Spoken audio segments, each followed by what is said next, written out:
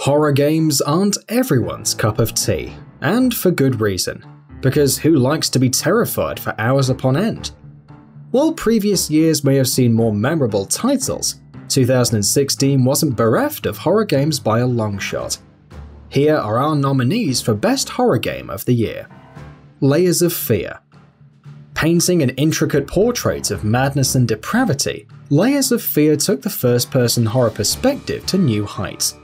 The simple yet mind-bending narrative saw you as a painter struggling to complete his masterpiece as the tools became more and more macabre. Despite relying on a few jumps here and there, Layers of Fear brought a creepy atmosphere that was hard to shake off. Dead Rising 4. More dark comedy than straight-up horror, Dead Rising 4 did present some horrifying things happening. If the dozens of zombies don't possess much threat, then perhaps the newer, faster variants will be enough to set you running. As a whole, despite a cheesier approach, Dead Rising 4 is an interesting new addition to the horror genre. Dead by Daylight. Still waiting for Friday the 13th, the video game? Dead by Daylight has you covered, offering asymmetrical PvP with 4 survivors and 1 relentless serial killer. Objective-wise, the game is straightforward, but it's the tension, the variety in killers, and the sheer thrill of trying to save or abandon your friends that makes Dead by Daylight so much fun.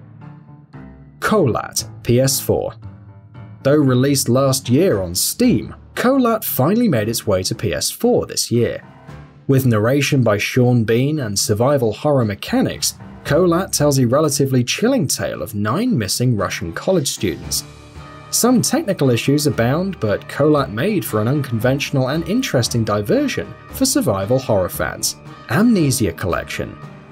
The Amnesia Collection is required playing for any horror game fan.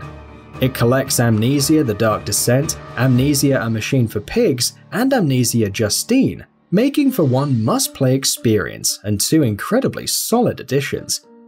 Resident Evil 0 HD Remaster. Some may not appreciate another HD remaster of a classic Resident Evil game. Resident Evil 0 itself divided fans at the time, but the point stands. If you loved Resident Evil HD Remaster, you'll love this. The story is pretty well done with better visuals and the introduction of an AI partner for the first time, and the winner is Layers of Fear. To many, Layers of Fear was a walking simulator that saw you opening doors, solving puzzles, and bending reality. For us, it was a horror game that placed us in the very psyche of a madman, tunneling deeper and deeper into the abyss as the world responded in kind. It was harrowing, it was frightening, and it looked pretty darn beautiful in its own demented way. Layers of Fear may not pioneer many new innovations, but it's an extremely compelling and well-made horror title that deserves your attention.